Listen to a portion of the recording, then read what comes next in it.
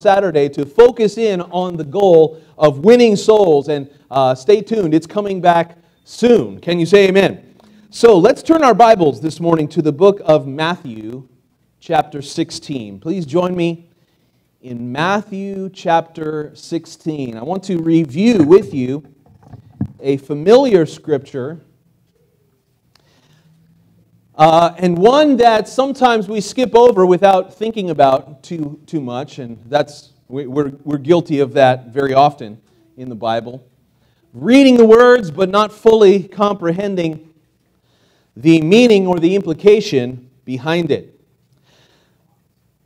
What we cannot deny in 2020 is that we are living in the midst of one of the most offended and offensive generations in modern history. This is what Jesus exactly predicted about the end times. He said, Matthew 24, verse 10, "Many will be offended, will betray one another, and will hate one another." Let me ask you, is that more true today than it was 6 months ago? 100%. These are signs of the times. Jesus also said in Matthew 18, verse 7, "Woe to the world because of offenses." Offenses must come. How many understand in life offenses must come? But woe to the man by whom the offense comes. I was curious about that word that Jesus used, offenses. Do you know what the literal word in the Greek actually is? Have you ever seen a hunter who lays a trap for an animal? If there is a trap, and then if it's a basket that's held up by a little twig, and if the animal goes underneath the basket, kicks out that little twig, the basket falls on top of him, and the hunter has gotten his dinner, right? So the word offense is exactly the same as the Greek word for that little twig. It means the trigger that causes a trap, a snare.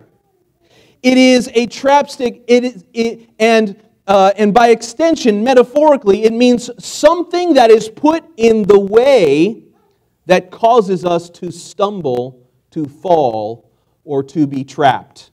The word is scandal. It's the same word that we get our English word scandal. And how many understand that offense is a reason for us to fall into a trap? Now, I understand this morning there are some things in life that you must be offended about. Evil, injustice. It is okay to be offended when real abuse is occurring. I am offended by abortion. I am offended by murder. I am offended when other people take other people's stuff, theft. That is offensive. Not only to me, but to God. Can you say amen? By the destruction of property, that is offensive. And no doubt, every single one of us has had reason to be offended in these last few weeks and months since the unrighteous death of George Floyd. And I believe that in our midst, in our culture, and in the Western world generally, there has been loosed a spirit of offense. Now, I want to take a moment to kind of step back from the arguments and from the division that is being caused, and I want to ask you to join me as we begin to see this spirit of offense from a heavenly perspective, and what is it and who is it that is causing this to occur. In our scripture that we're about to read, Jesus gets offended. But instead of allowing that offense to further divide him and his disciples, what he does is magnificent.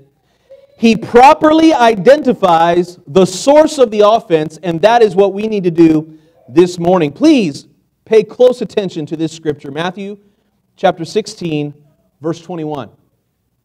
From that time, Jesus began to show his disciples that he must go to Jerusalem and suffer many things from the elders and chief priests and scribes, and be killed and be raised the third day. Then Peter, verse 22, took him aside and began to rebuke him. Do you think that Peter liked what Jesus told them? No, he didn't like that at all. That did not fit in with Peter's agenda or his plan. Peter took him aside and began to rebuke him. And as I've said before, be careful if you find yourself rebuking Jesus. You might not be on the right side of the argument. But when he rebuked Jesus, he said, "Far be it from you, Lord, this shall not happen to you." But he, Jesus, he turned and said to Peter, "Get behind me," say it out loud, "Get behind me, Satan. You are an offense to me, for you are not mindful of the things of God, but the things of men." So interesting and so enlightening that Peter is not the enemy in the story. Peter is not the source of the offense, but Peter is the vehicle for offense. And when Jesus turns to rebuke him, he does not address him as Peter, but identifies the true source of offense, who is Satan, the enemy of our souls, the one who comes to kill, steal, and destroy. And Jesus directs his counterattack to the place where it needs to go, not against Peter specifically, but against Satan. You are an offense to me.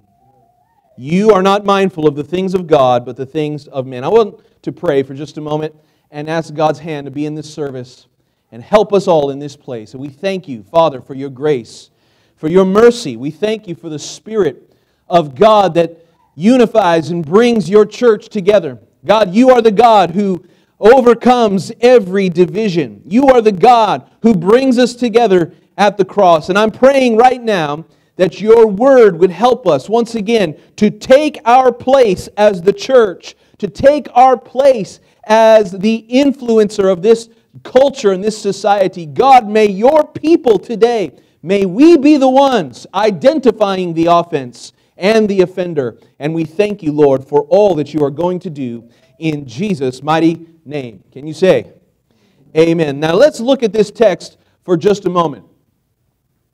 Jesus, we know, is having a little powwow, a little meeting with his disciples. What's interesting to me is that Satan is nowhere to be seen, right? Before Jesus utters his name, Satan is not part of this story, at least from the point of view of those who are there. What is happening in our natural eyes, we're not able to see, is that Satan has infiltrated this meeting. Satan is stirring up thoughts and emotions that do not agree with what Jesus is saying. Are you understanding what is happening in this scripture? As the disciples have come together, Jesus is telling them the plan of God, the will of God, the Word of God, and what they do not realize yet is that Satan's along for the ride. See, I believe that Satan is in on many church services. If not Satan himself, then he sent a few of his little demon soldiers to come and sit in empty chairs. See, that's why we got to fill the churches up. Because demons come and sit in the empty chairs when they're empty. And they come in and they begin to observe, and they begin to strategize, and they begin to infiltrate what God is trying to do. How many understand that God has a will for our lives? God has a will for our church. God has a will for our marriages, for our families, for our businesses. God has a will for our finances. See, and life is good when we follow the plan of God. Have you figured that out already? Life is good when you figure out and you follow the plan of God. But see, God's plan is not the only plan. There is also an enemy plan. There is also a strategy of Satan. And what is Satan's strategy here at this critical juncture in the ministry of Jesus? The goal of Satan is to divide Jesus and his disciples. There is a purpose at work. There is a plan afoot to divide Jesus and disciples amongst themselves. This is the offense that Jesus identified. Satan was using Peter to try and get the disciples to rebel against the Father's will for Jesus. Now, to the natural eye, it seems to make sense. Peter looks at the situation and he doesn't even realize that his emotions and his mind is being manipulated by Satan. He does not even know that, because that's what Satan's really good at. He is good at firing little darts into your mind that say, that makes sense. Why isn't it like this or that? And this is what many times God's people fail to understand, is that thoughts and emotions that bring division oftentimes have been lit on fire by hell. It was Peter speaking, but it was Satan's message. Here are some questions that I want you to ask yourself right now. Is it possible that Satan still influences people's thoughts and emotions today? Is it possible that he still influences people's actions today? And is it possible that Satan is still speaking through people and they're not aware of it? Just like Peter. The answer to those questions are yes, yes, and yes. Not only is it possible, but it is happening in our nation, in our churches, in our families, and in marriages on a daily basis.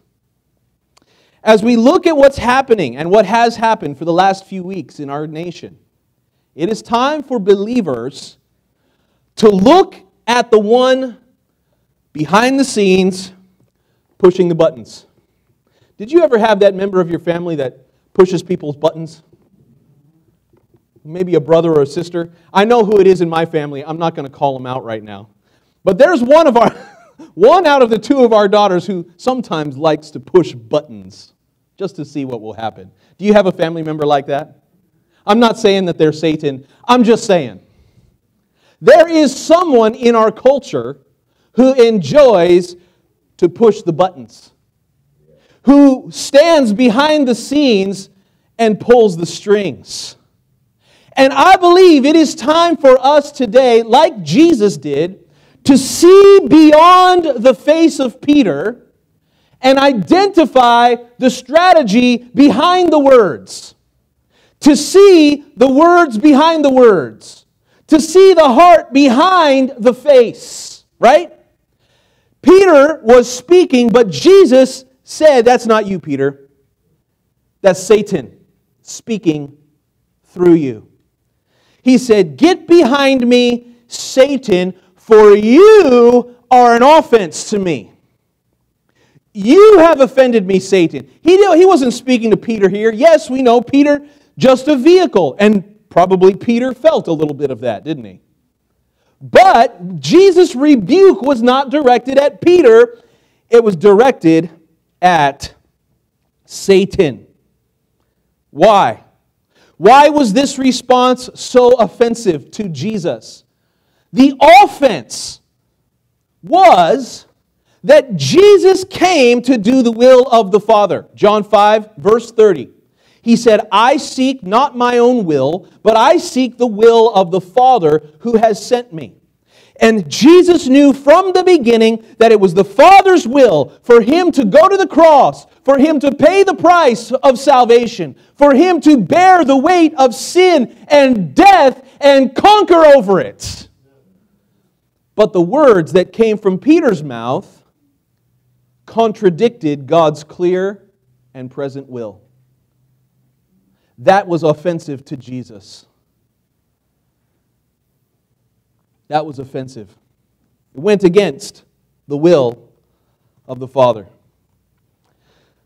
So as everyone by now knows, all 4 of the police officers involved in the death of George Floyd, they've all received criminal charges and are pending action in the courts. There has been looting and rioting that has erupted as a result of his death, which has also led to the death of at least 4 police officers, the death of a retired 77-year-old police officer, and many other injuries. And what is so sad to me is that all of this chaos has overshadowed and many times has delegitimized the peaceful protests, which I fully support. The chaos and the anarchy and the violence that is occurring, it many times overshadows. It saddens me that this happens, but it doesn't surprise me. And there are a lot of things that should bother us, the church, about this situation. I think firstly we need to be bothered that there are many in the church that are ignorant of where the violence is coming from. The violence and the murder and the looting and the theft and this spirit of anarchy that has been loosed, that all comes from below. Satan, the devil, the deceiver, the Bible calls him the old dragon. We should not expect the world to understand this. We should not expect Fox News to understand this. We should not expect CNN or MSNBC or even politicians. We should not expect them to understand where it's coming from. But we should understand. Because violence is not the kingdom of God.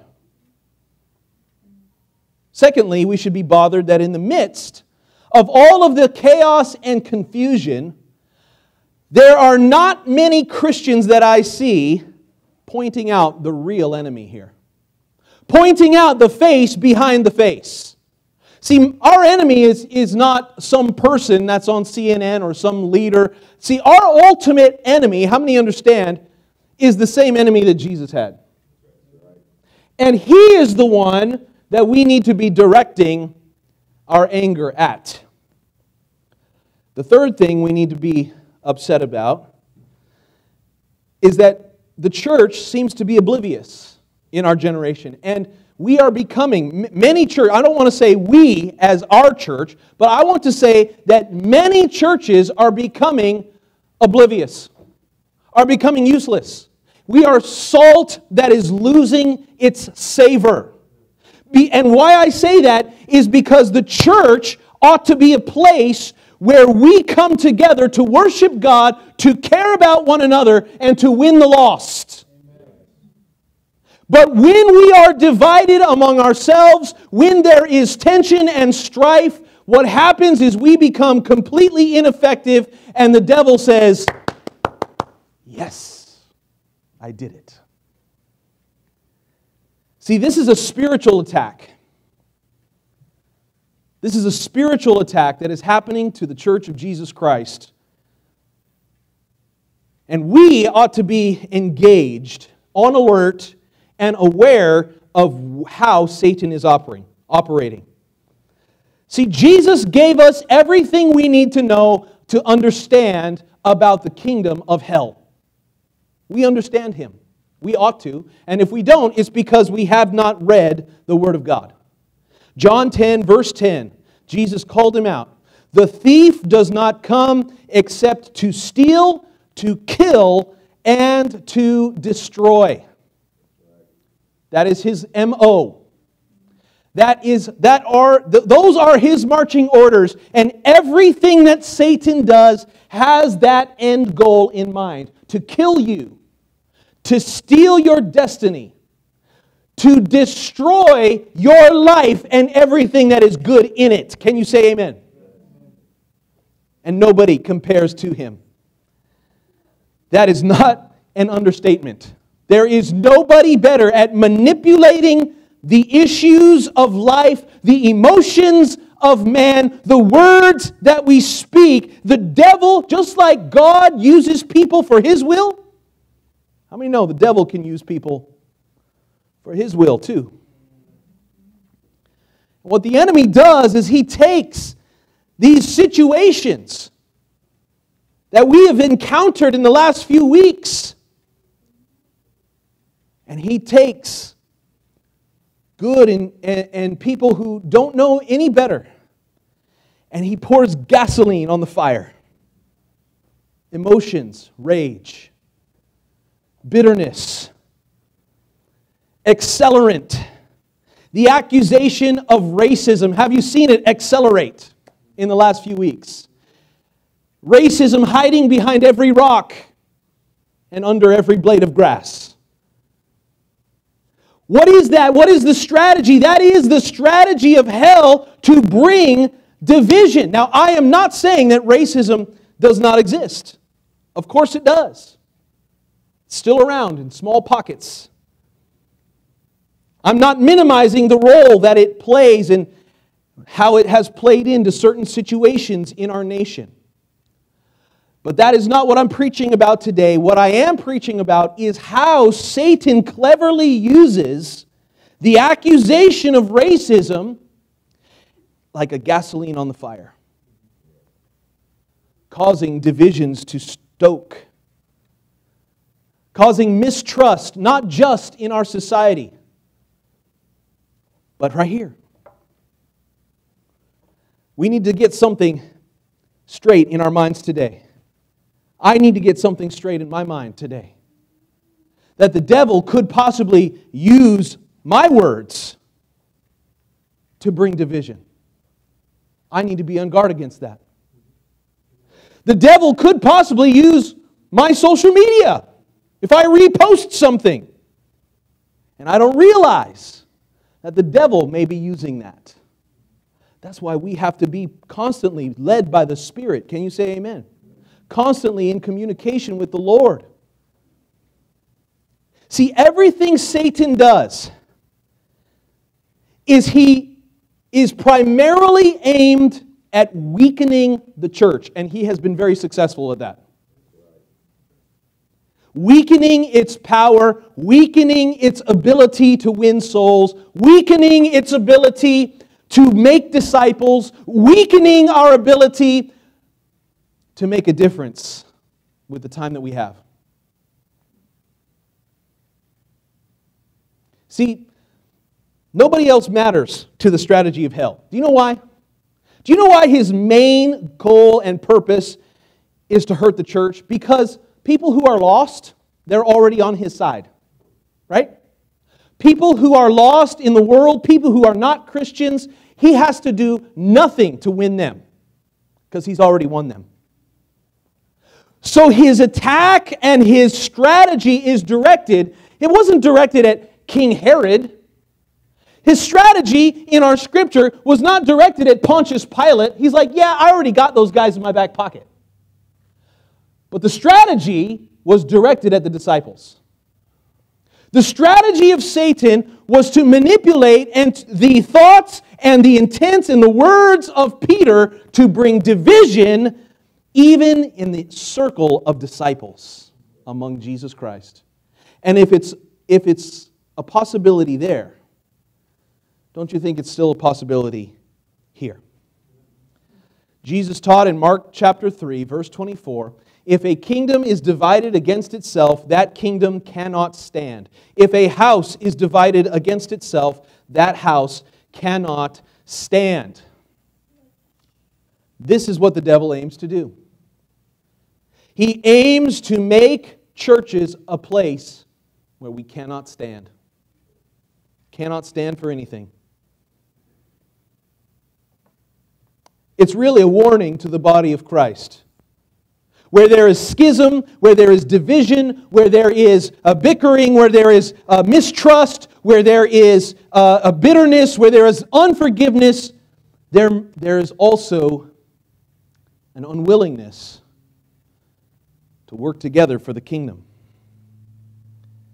And so, this is why Satan directs his attacks against the church, against pastors, against people in the pews, against those in leadership. And what does he do? What is he doing right now? I think he's down there in his pit saying, "Ooh, look what I got cooking now. Look at what we've been able to accomplish together, my friends." And the sad truth is that hell is far more unified than the church.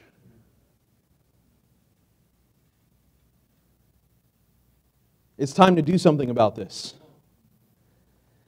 It's time to see the evil for what it really is. It's time to see that brother that posted something that I don't agree with, he's not the true enemy. And then I shouldn't be angry at him. And I shouldn't hold biases under the surface. Instead, I should pray. You know, the devil, he cannot stop the people of God when we pray. Instead of blowing up Facebook, maybe we could sit down for 5 or 10 minutes and pray. How many understand? Blowing up Facebook will accomplish zero. Nothing. Except it might make you feel a little bit better. But when you get on your knees, and when you call out to God for that brother who posted something, or that sister that posted something that you don't like, or that I don't like, or that nobody likes, when you pray for that person, do you know what happens? Supernatural things begin to happen. The influence of hell over their mind begins to change.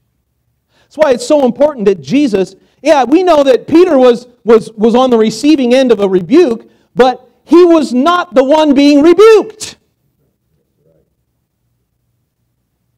The enemy of our soul loves these times when the church, and he's just down there saying, "Bravo. Good job, guys. Keep up the great work. Cause for celebration. Open the champagne bottles, boys.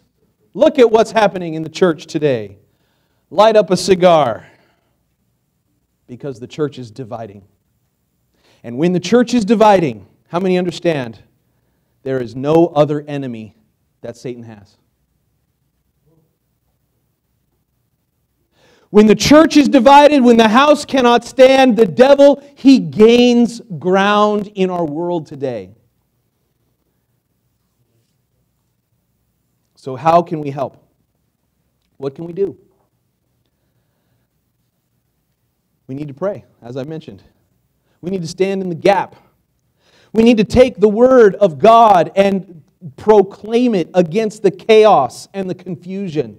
See, this is what Jesus did, the strategy. When Satan came to tempt him in the wilderness, you know the story. And Satan came and gave him 3 temptations. And each time the temptation was issued, how did Jesus respond? He said, "It is written." He knew the Word of God and he applied it to his immediate situation. That's the problem with Christians who don't read their Bible and who don't study their Bible, is they cannot apply the Word of God to what is happening right now. It is written. Jesus defended every strategy of hell with "it is written." The will of God is this. "No, Peter, you have offended me. Satan, you have offended me through Peter, because this is the will of God." The moment that he saw the counterfeit, he said, "Oh no, that's not the real thing. This is the real thing." Anybody ever tried to pass off a counterfeit bill on you? One time I was trying to sell something on OfferUp. I think it was a computer. And I was asking for $600. And so I put it on there, and a guy messaged me, and he says, "Yeah, hey, I want to check out your computer. Can we meet together?"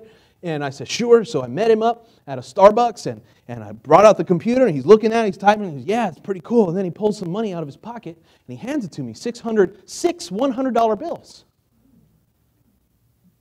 And then I looked at him. Something felt a little weird. And then I looked real close. I said, wait a second. It's not even the right color. It doesn't feel, you know how money has kind of like that fabric-y feel to it? Well, this felt more like paper than that fabric-y. And I started, and then I held it up to the light, you know, and it didn't have that little security strip in there. I was like, hey, man, are you trying to pull one over on me or what? And he played this little thing like, what? What? Are they not real?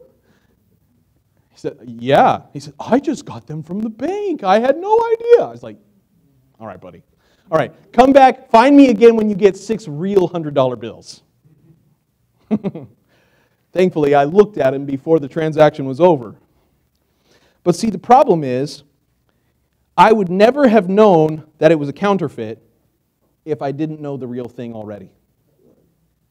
The only reason that I knew a fake $100 bill is because I have seen the real $100 bill.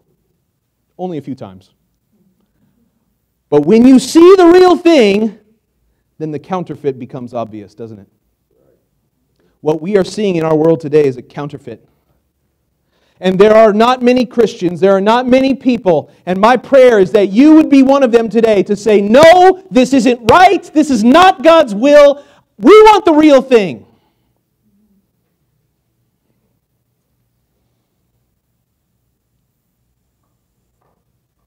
Let's close this morning by turning to Ephesians chapter 6. And I want to just remind you how it is that you and I can effectively fight against a spiritual enemy. So many things are spiritual that we don't realize. So many battles that we perceive. We think that they're political,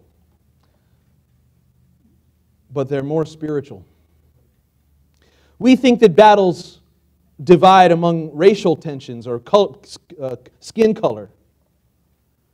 And yet so much of it, we don't realize, is a spiritual battle. Look at what Ephesians says in chapter 6, verse 10. The Apostle Paul identifies the real enemy. He says, finally, my brethren, be strong in the Lord and in the power of His might.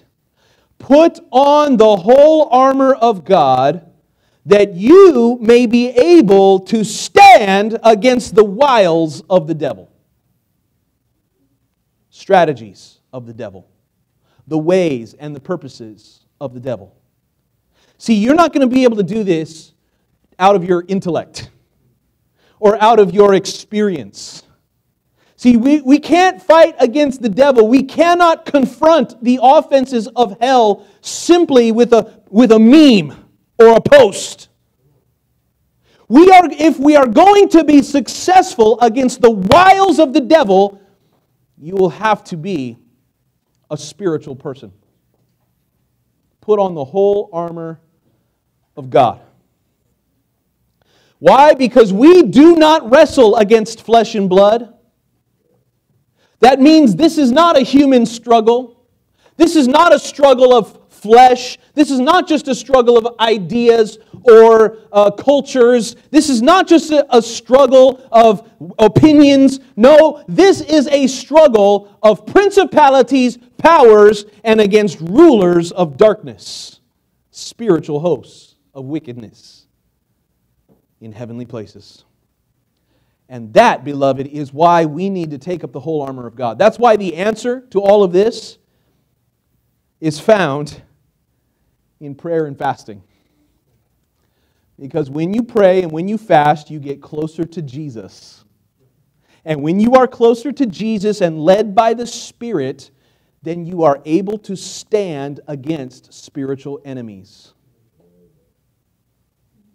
Your enemy is not a Democrat or a Republican. Your enemy is not Donald Trump or Nancy Pelosi. Your enemy is not a black guy or a white guy.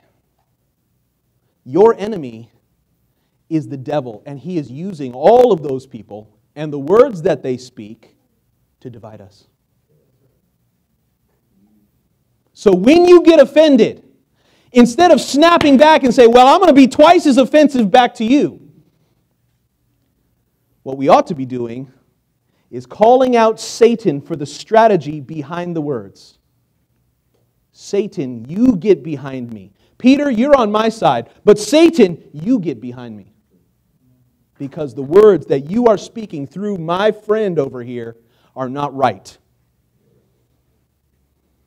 They go against the will of God. We are the only ones, church, who can enforce victory on the one that Jesus has already defeated. How many understand that the devil, he is already a defeated foe? He has already been stomped upon by the Lord Jesus Christ. Colossians 2 verse 15 says, having spoiled principalities and powers, He made a show of them openly, triumphing over them in it. In other words, Jesus already won the victory. The battle's already won. But it's up to you and I to enforce it. The law has already been passed in Congress, but now it needs to be enforced. And that's our job. The problem is many of us, we forget that the devil can be like a puppet master in this world. We don't recognize his attacks. We don't recognize his movements. We don't recognize it because we are not led by the Spirit. We fall for the counterfeit. And we think all that we can see are the people unwittingly executing his plans. We have to stand up against this evil, church. We have to exercise the authority that we have as the sons and daughters of God. We have to confront the enemy of our soul. We have to be reminded that we are only effective when we are together. We are only effective when we are unified in the body of Christ with Him as our head and all of us being His hands and His feet. And if you chop off a hand or chop off a foot, how many know that does not help?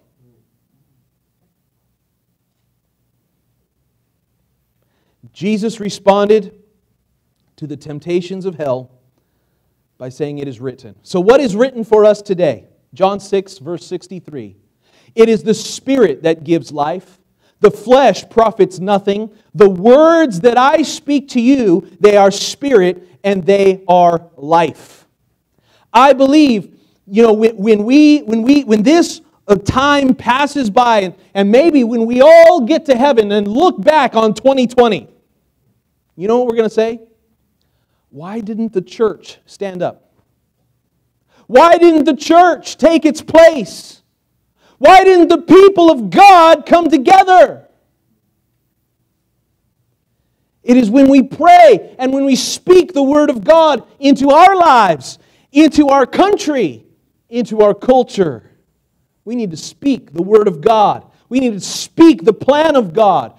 Jesus, when He confronted Peter and the words of the enemy behind Peter, He said, no, this is not the will of God.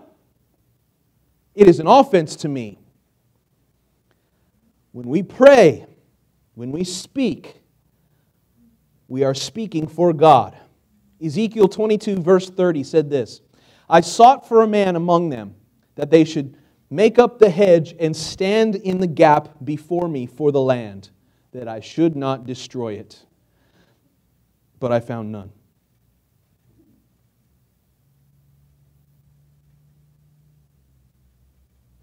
Is God searching today? Is He searching for a man, a single person, man or a woman, anybody who would stand in the gap for the land? Can I tell you, He's still searching? See, if the country continues on this path, it will be destroyed. I've read several articles already that say when monuments start to come down, it's the path that leads to civil war.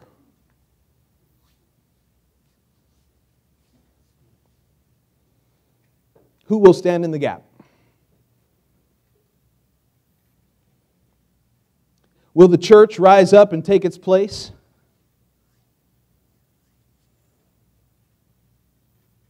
So amazing about this scripture in Ezekiel 22:30. When God says, I sought for a man who would stand in the gap before me. The original language there, it's not the prayer that says, God, I'm facing you so that I can speak to you about this problem. But in the Hebrew language, it means that it's the image of two people standing in agreement, looking together. The Lord who's looking for someone who would stand together with Him on behalf of a land that is in tragedy. That means we have to align ourselves with God.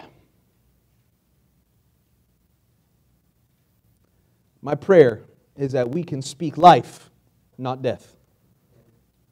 My prayer is that we would be able to rebuke the proper spiritual sources of the lies that are being told. My prayer is that we would suit up some spiritual armor, the shield of faith, the helmet of salvation, the breastplate of righteousness, the sword of the Spirit. Our battle is not against flesh and blood, but against spiritual hosts of wickedness in high places. The enemy wants to divide us, and he's been doing a pretty good job lately. But I'm not having it. Let's end it. Let's unify in our worship of God, in our care for one another, and in our mission to the world. And the enemy will not be able to stop us. Let's bow our heads and close our eyes this morning as we bring the service to a close. My aim this morning, of course, is not to minimize injustice. We all stand together where justice is necessary and needed. But at the same time, we must recognize that the enemy uses situations like this and douses every one of these news stories and social media, douses it with lighter fluid to cause it to be inflamed and divisive. My prayer is that somebody here would recognize the true enemy. The true enemy behind the scenes, pulling the strings, pushing the buttons, coordinating against the church of Jesus Christ, because that is his true enemy. The true enemy of the devil is not the news media, it's not social media, it's not a political organization. The church of Jesus Christ is his true enemy. And today, before we do anything else, I want to ask you, are you here today? You're not right with God, but you want to be. Is it the case that the devil has lied to you and told you that everything's all right? You don't need salvation. You don't need to serve God. Everything's cool. Everything's not cool as long as you're not serving Jesus. The wide, easy road leads to destruction. There's a way that seems right to a man, but it leads to destruction. And I'm here today to proclaim to you the gospel of Jesus, the good news that you don't have to be destroyed by your own sin. You can turn to the Lord Jesus. You can repent of your sins. You can have them forgiven today. You can walk in freedom and in newness of life. You can be made new, new creation. In Jesus' mighty name today, if you will turn from your sins and believe in the Lord Jesus Christ. Is that you quickly this morning? You're here in this place, or maybe you're watching on our live stream, and the honest truth is that you desperately need God's forgiveness. Would you turn to Him today before it's too late? Would you turn to Him? Would you make a public declaration? Is that you? I would love to pray with you today. Would you lift up your hand and say, Pastor, I know I'm not right with God. I know the enemy has me in his back pocket. And I know today I need His grace and mercy. Is that you? Quickly, let me see your hand. Anyone at all? Backslider, you've been running from God. Can I see your hand? It's time to get right with the Lord. It's time to return home to the Father's house. Is that you? Let me see your hand. I want to pray with you. If you're online watching on live stream, don't let this moment pass. Respond in a comment. We'll reach out to you and pray with you. Right now, I want to pray for the church. I would like us all to join together in prayer. I would like us all this morning to be unified in our acknowledgement of who the real enemy is. We might not be in agreement on all things. As long as we are human beings, we will have disagreements. We will have opinions that cross one another. But what we will always have is we have one Father. We have one Savior. We have one will of God that we are all pursuing together. And at the cross, we can find unity. So I want to pray this morning. I want to believe God that we can properly identify the true source of division and strife and backbiting and bitterness. And where it causes division, listen, the mathematics of supernatural things, God adds and multiplies, the enemy subtracts and divides. And He is here. His plan has been working to perfection in the last few weeks. I'm praying that there are people here who would hear the call. Say, Lord, I want to dedicate my life to pursuing your will.